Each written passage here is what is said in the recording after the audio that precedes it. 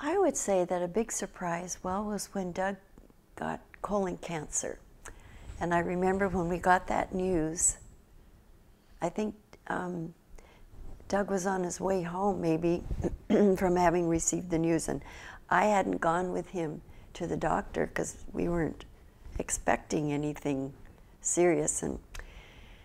And when I told Daddy, because we were living with him and taking care of him at that time, remember Daddy said to me, remember, God has many surprises for us.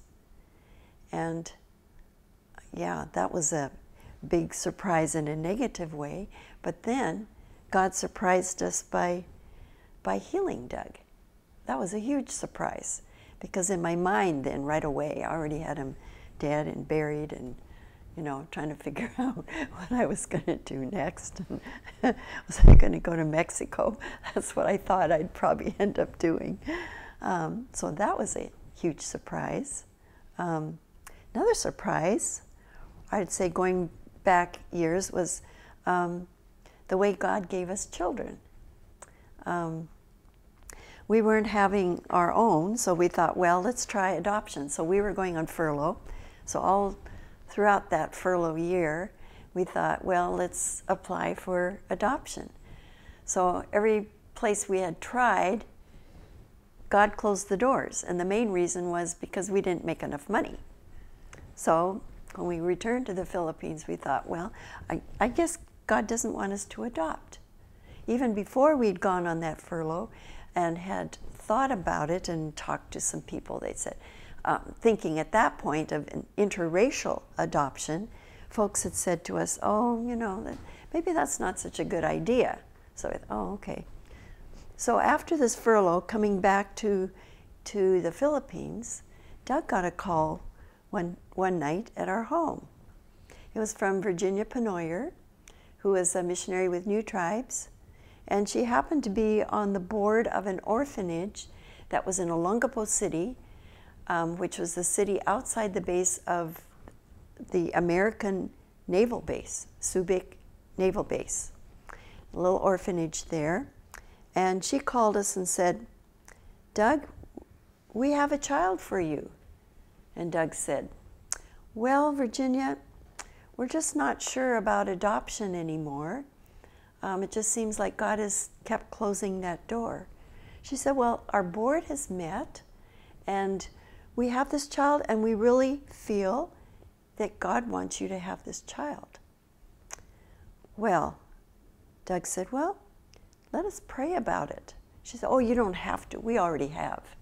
So that was kind of funny. But let me back up. 2 years before, we had gone to Olongapo to the Christian Servicemen Center there. And given the ones who ran the center a little break, we ran the center for them for about a week so that those folks could get away on a little holiday. During that week, they had scheduled different events for the servicemen. One of them was to go down to this little orphanage there and to play with the children. So we took the men there, played with the children. There was one real cute little guy that did everything but swing from the curtains. And he was just full of energy. He had that straight hair that just flopping everywhere, cute as anything. So as we were walking back to the Servicemen Center, Doug said to me, oh, if God ever gives us a child, I hope he's just like that Robbie. Well, okay, 2 years later, this phone call from Virginia Penoyer. She said, oh yeah, by the way, his name is Robbie. She said, there's a long list of people that want to adopt him, but we really feel that God has him for you. So, long story short, in several months, we drove home with 2 children, Robbie, and then we didn't want to just take Robbie by himself because he'd been in this orphanage for years, surrounded by many children. So the only other one available at that time was Julie. So suddenly, overnight, we became the parents of 2 children. Robbie was just turning 5 and Julie was turning 3. So our lives drastically changed. But it was a wonderful thing, and they've been such a blessing to us through the years. So that was a big surprise.